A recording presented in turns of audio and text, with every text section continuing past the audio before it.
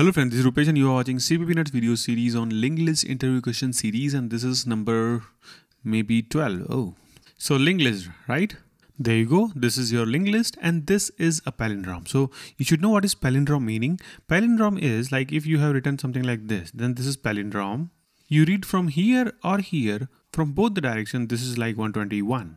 So we have solved these kind of problems with the string, like check if string is palindrome or not. Now this is going to be a linked list, because linked list have its own challenge that you have to actually go to the next node in order to get the number or the next digit. Like from here to here, you have to do this next operation, right?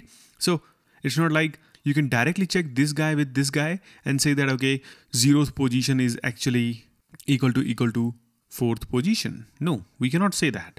Reason is we don't have the direct access to these nodes, right? So what would be the best way? There can be multiple ways, like the linked list being the numbers or the string in a linked list is causing the problem, right? So what you can do, you can traverse over all the nodes and put all those nodes in a more favorable data structure like stack, or you can maybe create a string out of these nodes and then do the operation of palindrome finding on those data structure, not the linked list. But then that is like a overkill.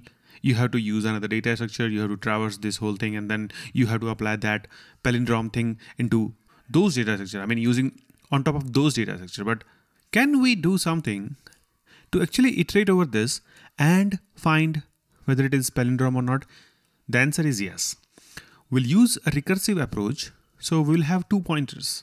First, we will have this left. Okay. So we'll have a beginning pointer, and with recursion, what you will do, you will go till the end. Okay. You will hit the end stack. So this we call left, this we'll call the right. Okay. Now, as soon as you hit the bottom stack, meaning the last node in the linked list, you will start comparing that guy with this guy.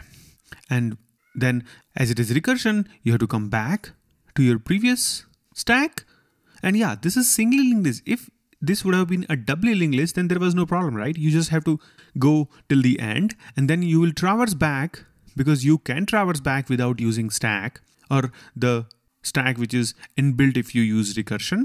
So this is singly linked list. That's why we are facing all these problems. So when you're coming back or the previous stack, you're standing here with this right variable, correct? And you just have to move this left here and then you compare. Is this 2 equal to this 2? Yes, both are equal. Then you will move this guy, I mean this pointer here and this pointer here. So left and right both are at same location, and they will check 3 is equal to 3. Yes, it is. Then what they will do, left will go here, left will come here, and right will come here. They will check again, 2 is equal to 2. Yes, it is. Why I am crossing now? Because this is recursion. You have to unwind these stacks, right? Like you have to go to the top stack where you started. So it will be a clean recursion if you don't break from here. I mean, you can break from here, but still you have to go recursively. It's just that you will save yourself from comparing yourself with the node, right? But yeah, you can implement that also, no problem.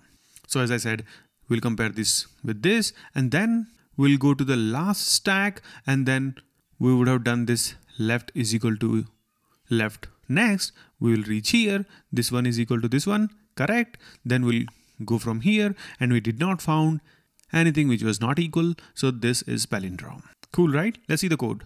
So this is our code here. It is very simple. We have this is palindrome utility function. And as I said, we will have a left, which will pass here as a double pointer. This is very important. I'll tell you why this is double pointer. And then we will pass the same, I mean, this is the right pointer in the beginning. Okay.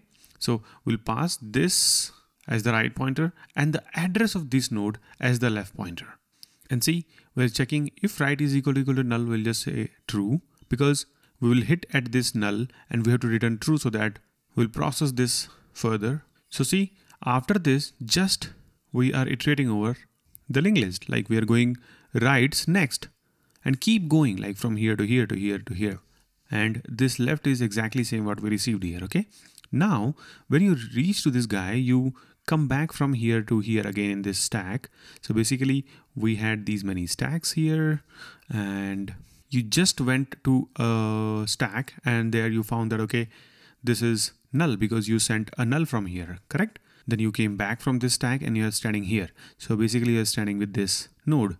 And now this is palindrome boolean is true. And we'll check before going further. We'll check if this boolean is equal to false. We'll not go any further and we'll just return false from here. Because let's suppose this was 3 and this was 2. Then you have found that, okay, this is not a palindrome. Then why would you go next and find whether it is palindrome or not? If it is not a palindrome for any node, then it's not a palindrome. So this is for that check. And then we will have our basic check. This guy check with this guy. So this left, so this is double pointer, then we have to typecast this or to dereference it and then ask for the data. So this data, meaning left's data is 1 and right's data is also 1. If it is equal, then the result would be true. So we'll have true here and then we'll make left's next is equal to left. And we are returning true from here, what we got here. So if we return true from here to here, we'll receive true here itself, right? Then this is not false. We'll go ahead and do the same thing. Because we did this left is equal to left's next, we are reaching to this guy as left and this guy as right because we came back to the stack. So we are now pointing at this one, right? So this is your right, this is your left. So similarly, you will keep doing this operation and you will be able to successfully find that whether it is palindrome or not. Now let's come to this double pointer thing. Actually, see, you are taking the address. Why? Because you want to keep this consistent throughout the stack, meaning this left should be common throughout the stack. I mean, there should be only one left. And when you say left is equal to left's next, they all understand that, okay, where this left is pointing now.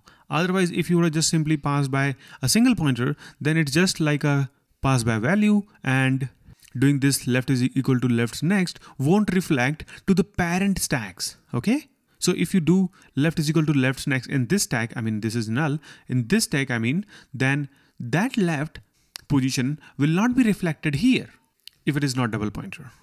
Or in order to understand this in a more simple way, if you have a function, maybe fun, and if you take something by integer reference and maybe r, and then integer maybe k, and if you are calling yourself with r and maybe k again, then no matter how many stacks are created for this r is exactly the same for all the stacks.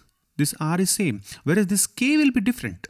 It looks like this k is exactly same as this k, but it is not. Whenever you assign something, whenever you call this k, I mean with this variable, a new variable will get constructed. I mean, new variable will get constructed here also, here also, here also. So it's like a different k in every different stacks. Whereas this reference is like a single.